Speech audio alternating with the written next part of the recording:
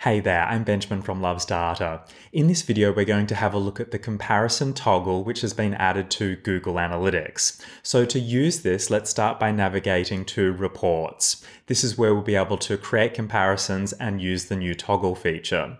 So at the top here, we can see that we can actually create a comparison, but let's actually drill down. Let's travel through to Acquisition and then the Traffic Acquisition report.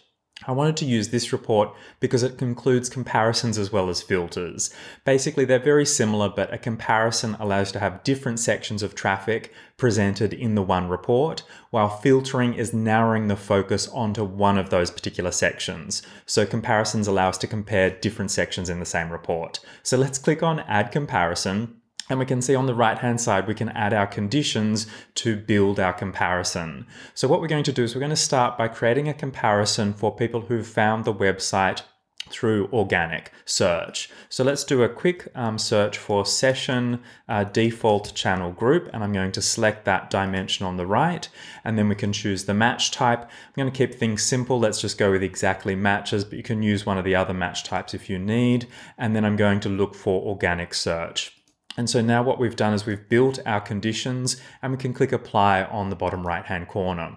So now what we can see is we can see that our comparison is in the report. So we're now looking at all of the users on, in this case, the Google Merchandise Store, which is Google's demo property for Google Analytics, as well as our particular comparison, which is for people who have found the website using organic search. And this new feature here is the toggle. So here what we can see is by default, now that we've created our comparison, it is on by default.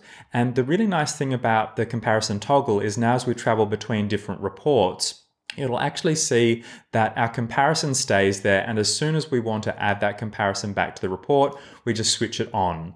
So this means that as we're traveling through Google Analytics, we can use all of the different reports, and that comparison we've created is sticky. So we can continue to enable it and turn it off as we actually travel through Google Analytics. So that's the new comparison toggle feature that's available for us.